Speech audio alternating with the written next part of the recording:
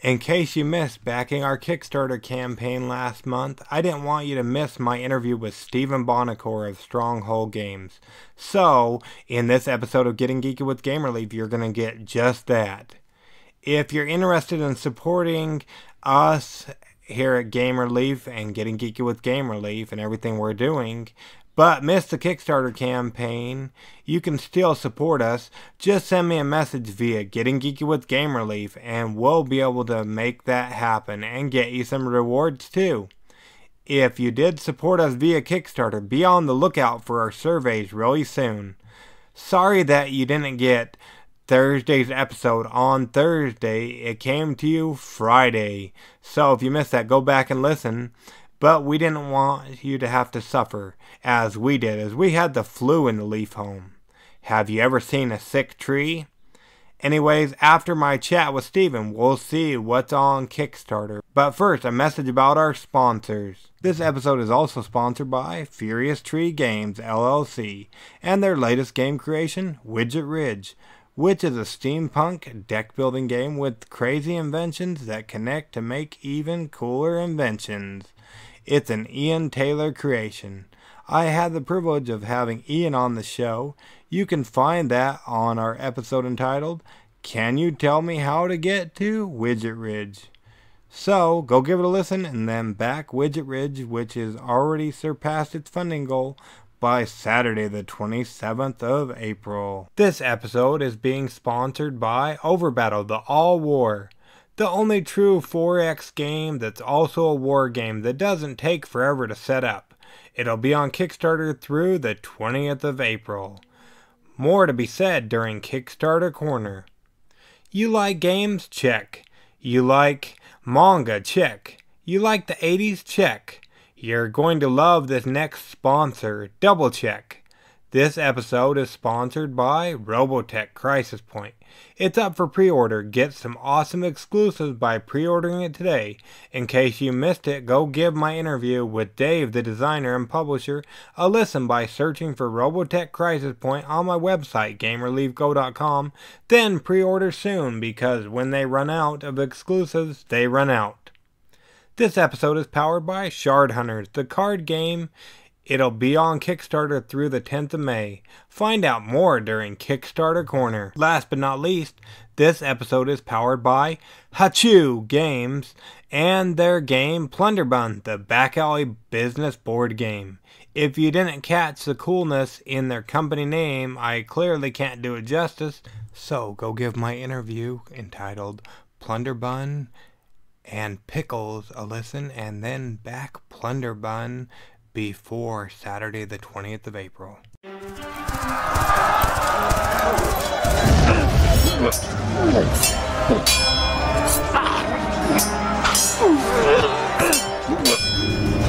Getting Geeky with Gamerleaf, the podcast in which one man strives to level up his geekhood and helping you do the same, one battle at a time. Now, let's get geeky with Gamerleaf.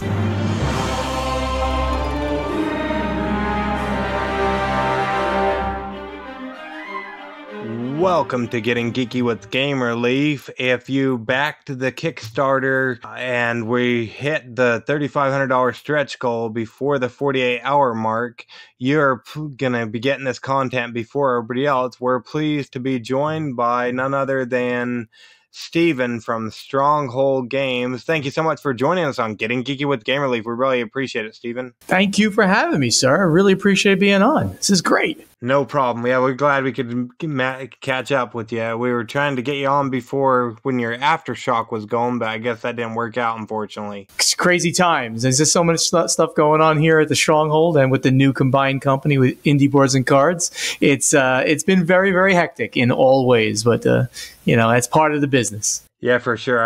I feel your pains a little bit. Probably not on the same level, but we'll get there someday, maybe. I don't know. But yeah, before we get into everything about Aftershock and Stronghold Games, let's rewind a little bit. How did you get into playing tabletop board games, Steven? I have been a gamer since day one of my life almost. I mean, literally. So, growing up in a family that got together to play games, all of the stuff that you would see at a, mass market kind of store, the Monopolies and the Saris and the Troubles and all that. And I kept doing that through all kinds of times of my life. I got into role playing for quite a while. I still love doing that. As computers hit the scene, I got into computer gaming. I got into CCGs, played some Magic, played some Vampire: The Eternal Struggle, then played some MMOs. But in the end, like during the boom of games coming back in the late 90s and early 2000s, I just realized that the best way for me to game is to game around the table together with friends and acquaintances. It's, we're all social beings, and doing that is sort of the best way of experiencing the competition or the cooperation of a game. So it's in my blood for sure, and board gaming in particular is by far my choice of game styles. Awesome. And you brought up competition or co-op. Do you prefer one over the other? No, I don't think I really do prefer one or the other. I mean, I guess there are more competitive games, so in general,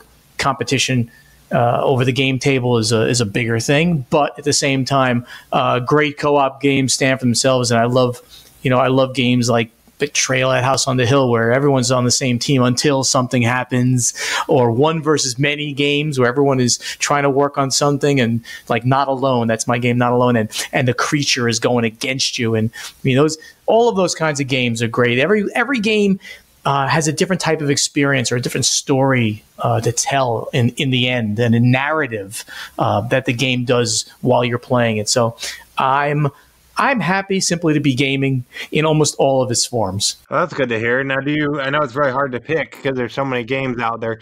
Do you have a current favorite, or what are you playing these days? Well, I've said on many podcasts, my favorite game in the entire universe is War of the Ring, which tells the story. I mean, literally the greatest narrative of all time. It tells the story of the Lord of the Rings and the Fellowship trying to get to Mordor to dunk the ring, and it's just an amazing game. What I've been playing a lot these days are a bunch of things from my catalog, because we're starting convention season and we're got to pitch games and show games off. So I've been playing a lot of Flamme Rouge, which is our racing game set in a bicycle racing theme, but very, very thematic. It just feels so tense as the bikes round the final corners. That's a big one in my catalog that's selling very great, and I've been playing a lot of it with people outside of my own gaming group. And also now our new line of roll and write games, which started with Ganz schön clever, which we've renamed for English to That's Pretty Clever. And then the follow-up games, which are twice as clever. And we've also just announced recently that we're also going to be doing Bricks in Dizzle, and there's going to be a fifth one coming out this year. So we have a whole series of these. Roll and writes are really big mechanic in the industry right now, and they're most of the time so easy to understand, easy to pick up, easy to teach. So we feel that we're going to do a really great job for gamers with this entire series of roll and write games. Yeah, they're pretty fun and quick. My friend from my gaming group, Chris James, who runs Casual Game Insider, he recently, made one. It was picked up by a designer overseas. I forget where he said. And then he recently designed one that he don't know what he's going to do with it yet, but it was based on the stock market. It was kind of fun. Yeah, Chris, good guy. I've known him for years. Cool, awesome.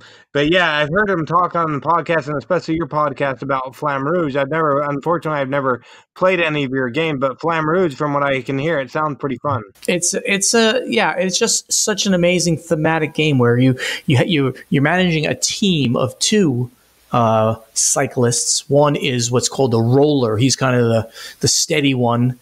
He's got more cards that are sort of in the middle. And then you have your sprinter, who can have these amazing big sprints that he can do, but most of his cards are much lower because he's going to use his energy for that final sprint. Plays just like you would think. There's drafting involved in the game, where the bicyclists, if they're behind each other with one space, they can draft up to that other point. And you've got to just kind of outthink the other players when you're going to make that big move, when you're going to stay in the pack, when you're going to be able to use the drafting. So it's a game that continues to sell really well. We've got 2 expansions out for that. Peloton, which adds a 5th, 6th player, as well as enables you to play from 1 to 12 players. You can have a massive game of Flamme Rouge. And Météo, which is weather in French. So you can add weather effects onto the track. So all kinds of crazy things can happen where there could be a crash, there could be wind, could help you push your cyclists a little bit more and things like that. So great game. And it continues to rise in the rankings on BGG. It's about to crack the top 200 right now. And so kind of unheard of. It keeps selling more, over time, which is a really big thing. That doesn't happen a lot in this industry. Yeah, usually a lot of the industry, I don't know how it is with traditionally published games, but it seems like a lot of people do a Kickstarter game and then you never hear from them again. No, that's sort of the thing. Certainly with Kickstarters, except for some of the ones by the bigger companies, the games just they're very much one and dones. The companies themselves sometimes are just very much one and dones. Overall, in the gaming industry, even with traditional distribution, which is most of what Stronghold does, though we, as you know, we are doing some Kickstarters now, games have a very short lifespan these days. There's too much product coming out in the industry, and that's creating a lot of confusion for gamers, right? So the game comes out, some stores stock it, a bunch of people buy it, and then it's kind of just goes by the wayside. So really finding those gems as a publisher are very important, because obviously those are the games that fuel the company's growth over time. You really want what are called evergreen titles, a title that will consistently sell month after month, year after year, basically forever. Terraforming Mars certainly has become that for us. Very quickly, we realized what we had in our hands when we released that game now 2.5 years ago. It has consistently sold more and more over time, which is a really, really great thing. Now of course, number 4 ranked board game on Board Game Geek. Well, there you go. Yeah, and I want to say most recently I saw a mat or something a play mat or something going along with Terraforming Mars that somebody, like a fan, had made that's on Kickstarter currently, I think. Yes, we did see that. That's it's okay. We don't make any money on those things as long as they don't use any of the copyrighted or trademark materials. They're free to do that. We're going to have a lot of surprises with the Terraforming Mars IP over time. I've hinted at a bunch of things already, but you can assume that we're going to have some great player boards that we've already announced the 5th expansion, which we're going to kickstart. That's going to actually happen pretty soon. I should probably tout that right now. Terraforming Mars Turmoil is the 5th expansion, and we're going to be launching that as a Kickstarter on May 14th. So somewhat around the time this drops, I would guess. I'm not sure when this is going to drop. Oh, did I say May? It might be. Oh, I got to know. You said May, yeah. Is it May or April? Now I got to find out. Oh, I'm on the spot. Hold on. Here we go. April 16th. I got it. Leaf, I got it. Mr. Leaf. Okay, there we don't have to wait as long as we expected. Yeah. That's good. So April 16th, that's going to start. We actually brought it back in because we were ahead of schedule on that and behind schedule on other things. So April 16th, Terraforming Mars Turmoil, the 5th expansion will be kickstarted.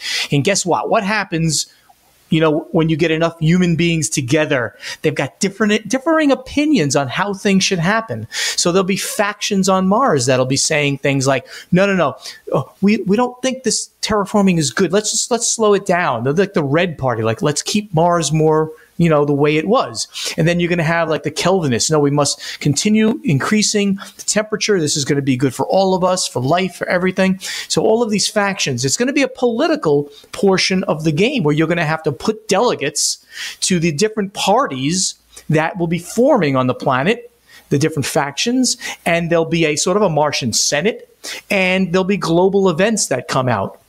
And these global events, you'll be able to see into the future sort of what those events will be. There'll be a current event. There'll be an event for the next generation and an event for the generation after that.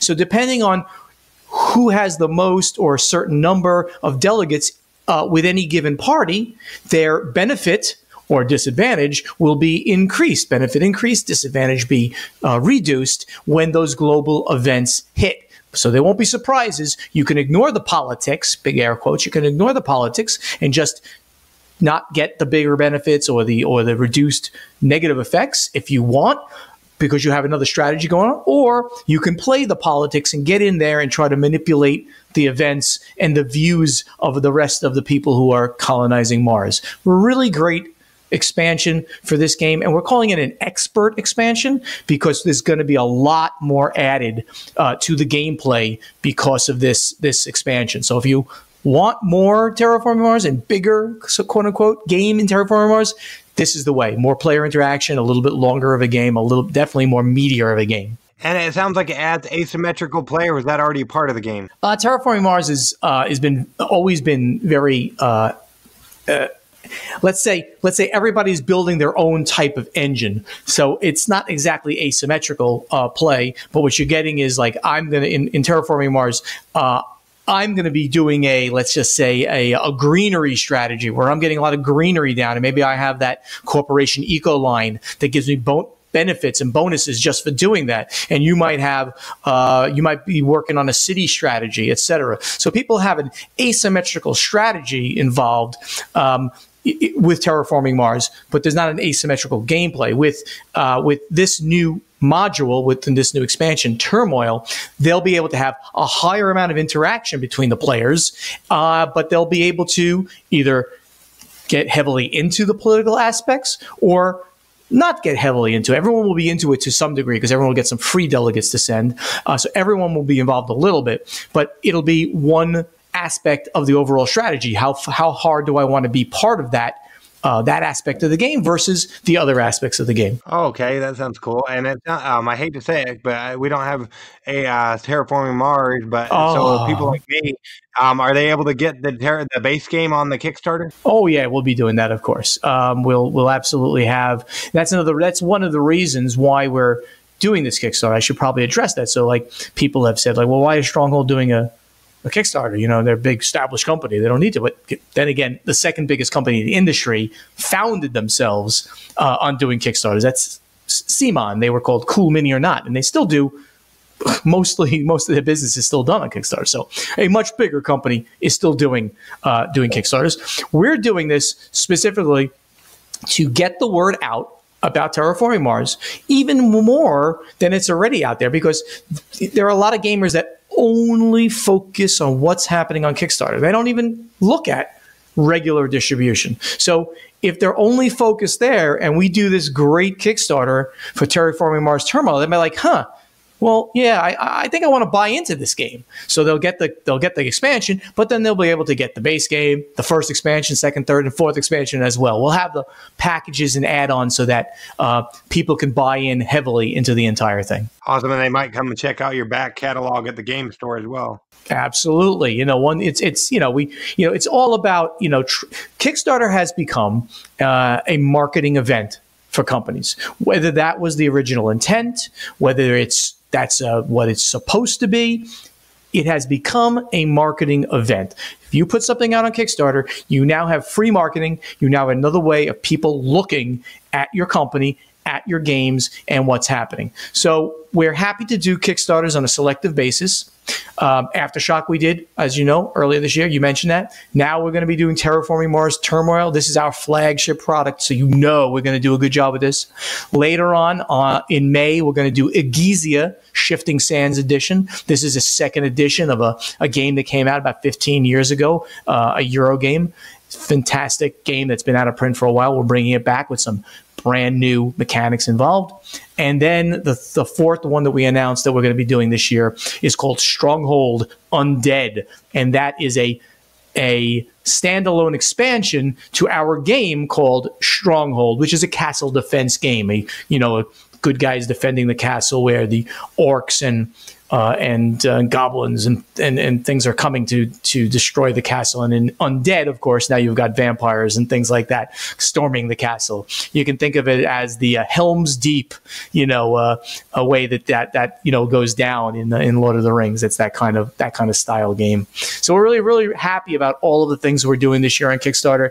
It's not going to be our basic model of doing business, but it's going to be, like I said, another way of doing it, especially when we want to push out a bigger project or a project where we want to get even more buzz on. Awesome. And looking at that, so what can you tell us about your experience thus far? Because you did Aftershock, but then as soon as I was trying to get on you or be able to get with you to do an interview, I noticed it canceled and then it came back on.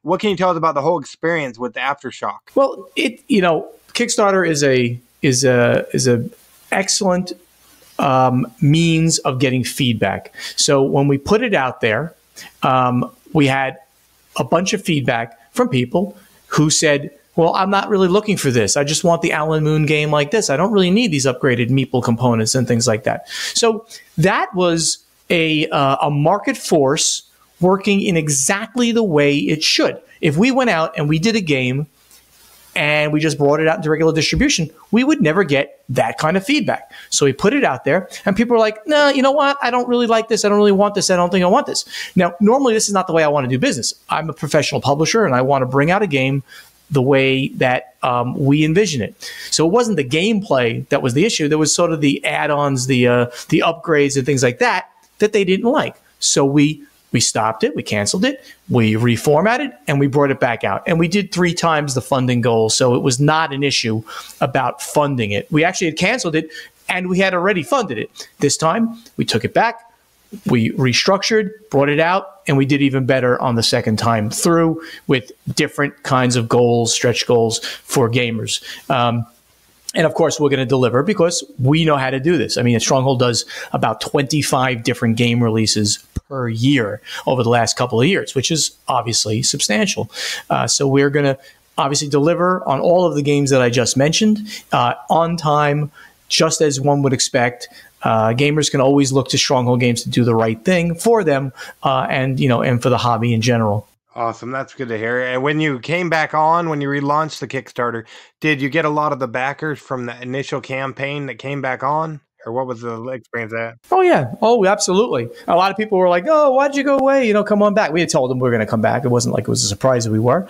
I didn't do an exact analysis of who came back, who didn't come back. But I'm certain that we got almost all of the ones that were there, plus more.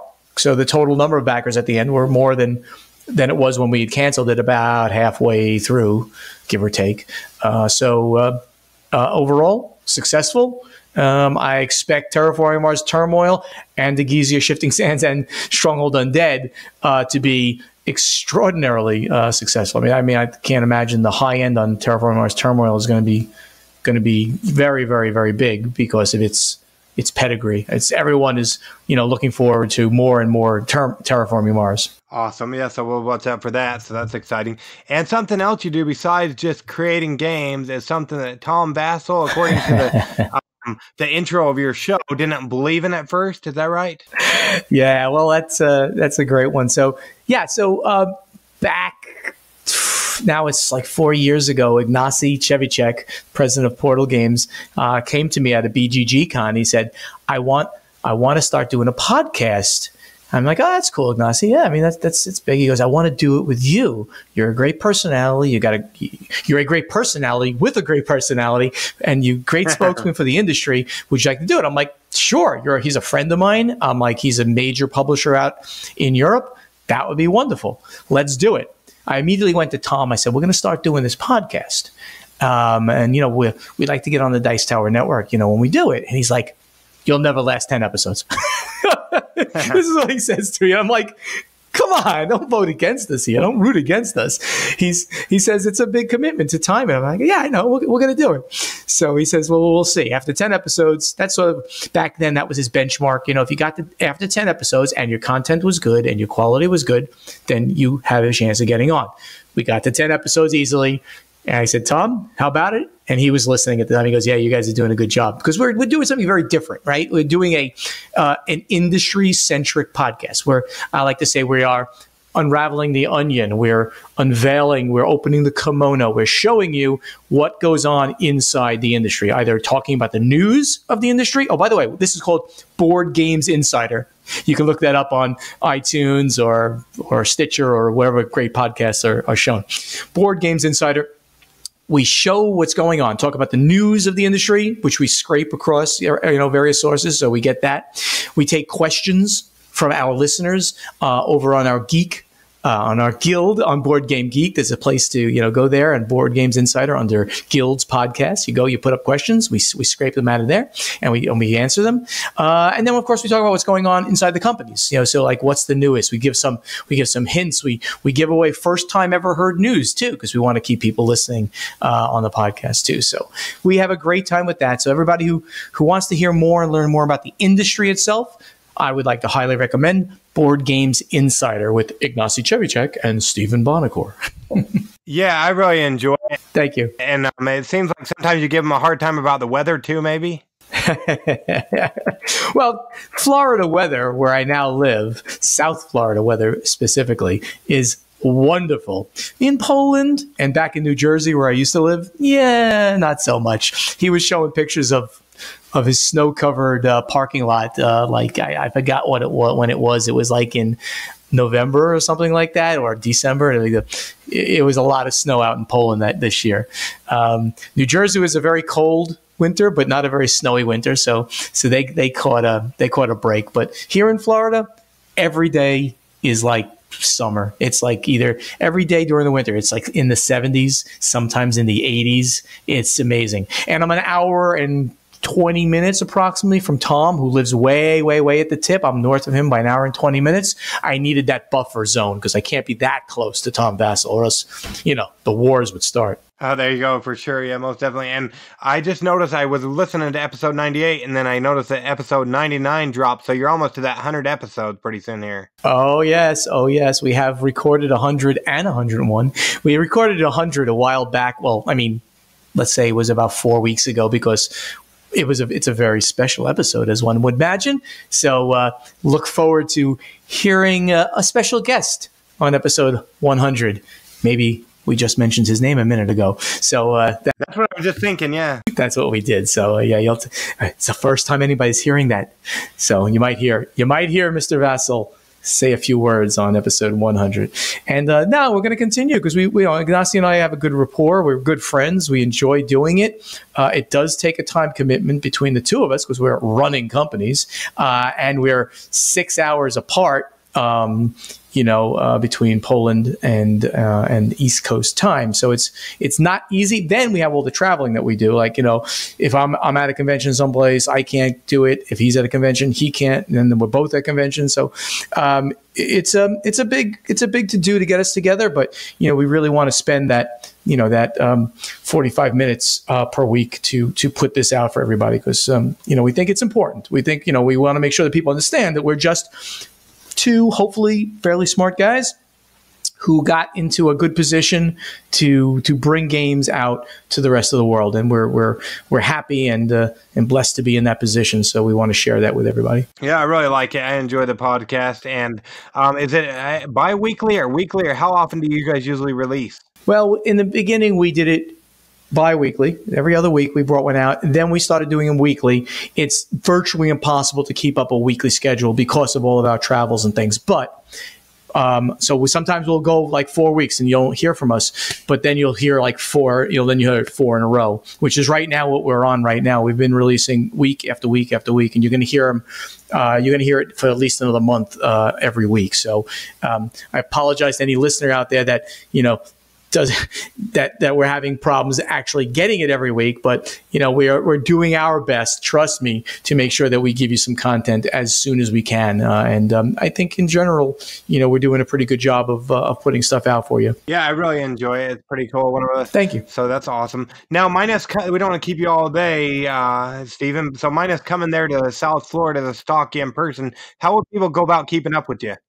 They can stalk me. I enjoy a good stalker once in a while. But everybody should do a few things. First of all, we mentioned the podcast, Board Games Insider, with Ignacy and Steven. Check that out wherever you get your podcasts. But then on the company itself, you can go over to strongholdgames.com. Right there on the front page, we list all of our releases for the current year, what has been released, and of course, what is releasing. We put up pre-orders there where you're going to get the game shipped to you for free before it gets into distribution. So you can get all the brand new releases, including stuff that I mentioned just now, like That's Pretty Clever and Twice as Clever and Subtext, another game by Wolfgang Warsch, and Dizzle, and Bricks, another game by Wolfgang Warsch. So all these games are on pre-order right now on Stronghold Games website. We also maintain a very healthy amount of promo cards that we sell, promo items that we sell on there. So if you want to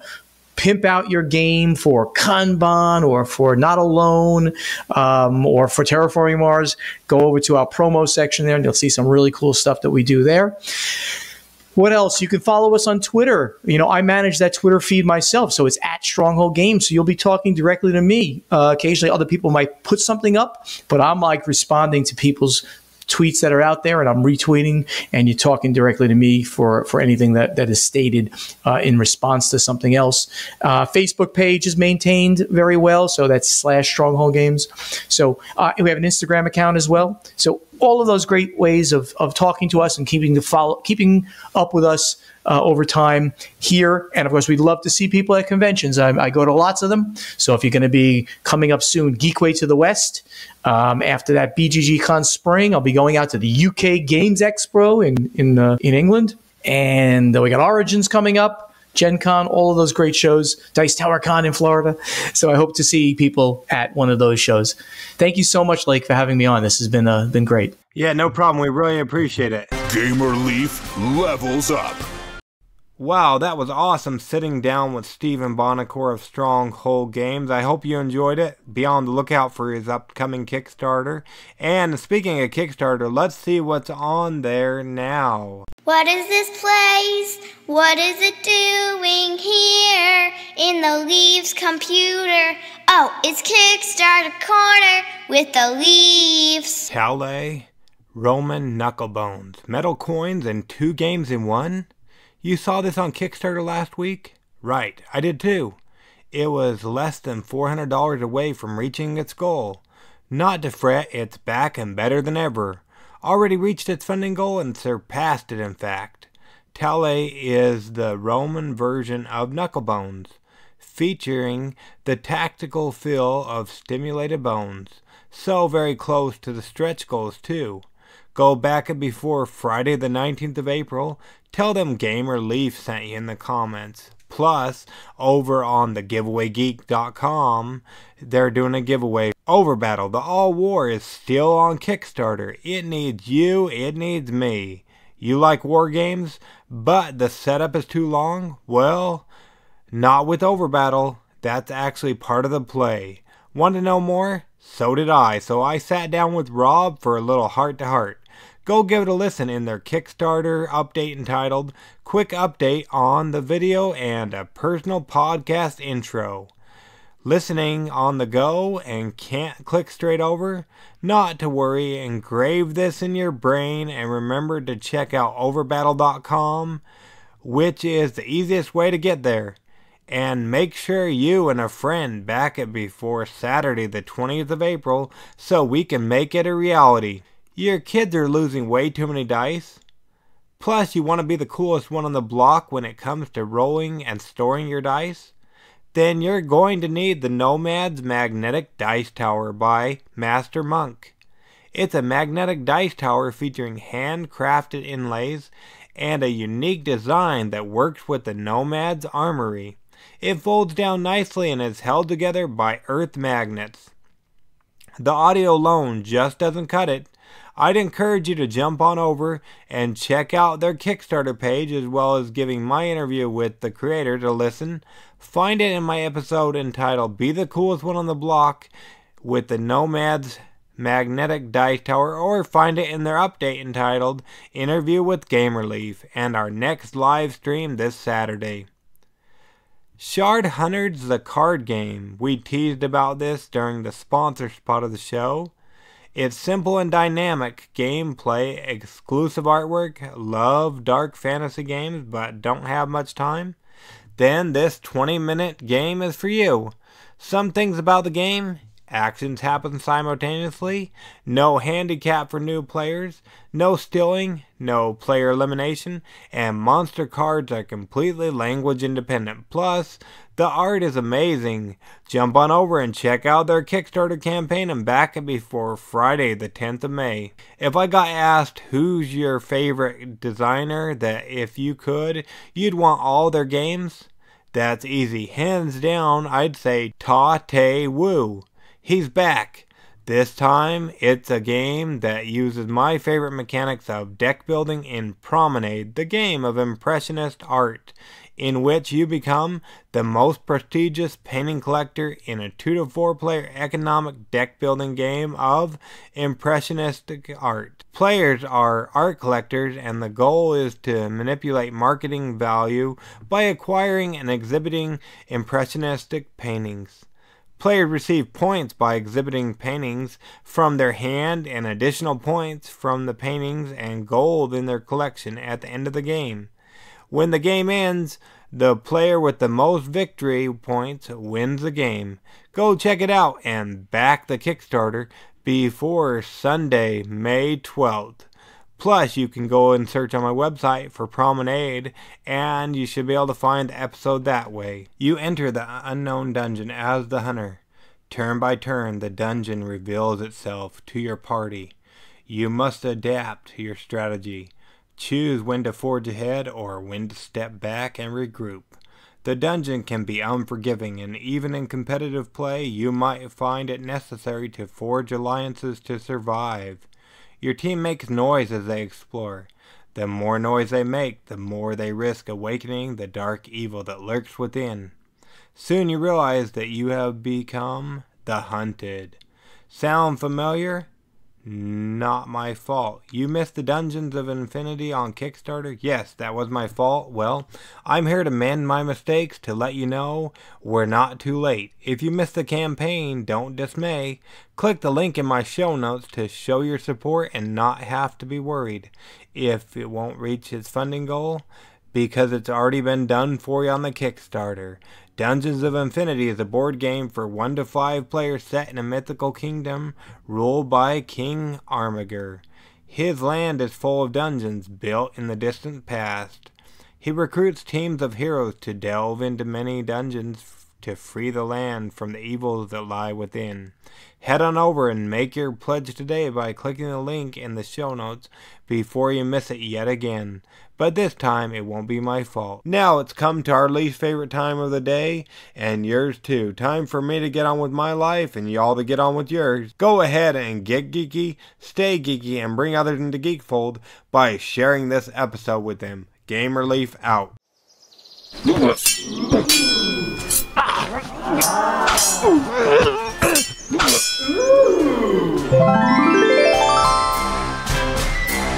Gamer Leaf levels up. Tune in next week to see if Gamer Leaf's luck holds up.